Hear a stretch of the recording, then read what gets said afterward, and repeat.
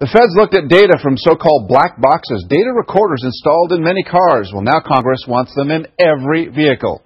Here's how they work. In photo after photo, Kevin Valencia was smiling, a young man brimming with life. But now the pictures look like this.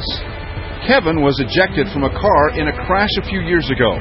A spinal cord injury left him without the use of his legs. Everybody thinks, no, if you get ejected, you weren't wearing your belt. 9 times out of 10, that's true. But not in Kevin's case. And thanks to a box like this, lawyer Brian D. Chase was able to show Kevin was wearing his seatbelt. The black box proved conclusively that person was wearing their seatbelt at the initiation of the crash. The black box, also known as an EDR or Event Data Recorder, is becoming key to more and more legal cases, an important tool for accident forensics. It was back in 2005 that many auto manufacturers began making black boxes a standard feature. It'll provide information such as the vehicle speed, what the throttle is doing, what the brakes are doing. The engine RPM can tell us if the seatbelt's buckled. Tim Royce specializes in accident forensics.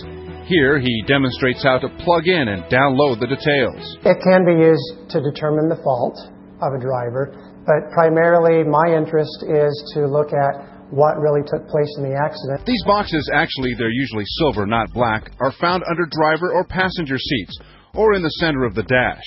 They contain a recording chip. Some record up to 25 seconds before a crash, most less than that. Intel is working on a black box for smart cars that would record video and warn drivers about potential dangers. But some manufacturers make the data easier to obtain than others. Much of it comes out in code that takes a specialist to decipher. It's a bunch of acronyms, letters, numbers, or combinations thereof, and you need a booklet to understand how to interpret that. One of the concerns as a trial attorney that I have is you could download the black box, but I'm relying on someone to give me the map to figure out how to read the black box. During the recent Toyota investigation, after deaths and injuries were linked to reported sudden acceleration, lawyers and safety advocates were told they would need court orders to get access to Toyota's black box data. Now Congress is weighing in with auto safety legislation aimed at requiring black boxes in all vehicles and standardizing the amount of time the data is recorded prior to a crash. I would welcome it.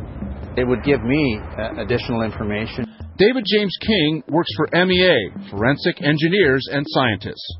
Every vehicle will have an EDR. Attorney Chase says it'll only work if all auto manufacturers are required to make the data public. I think it would level the playing field, be more fair. At least in Kevin Valencia's case, the black box proved he did buckle up.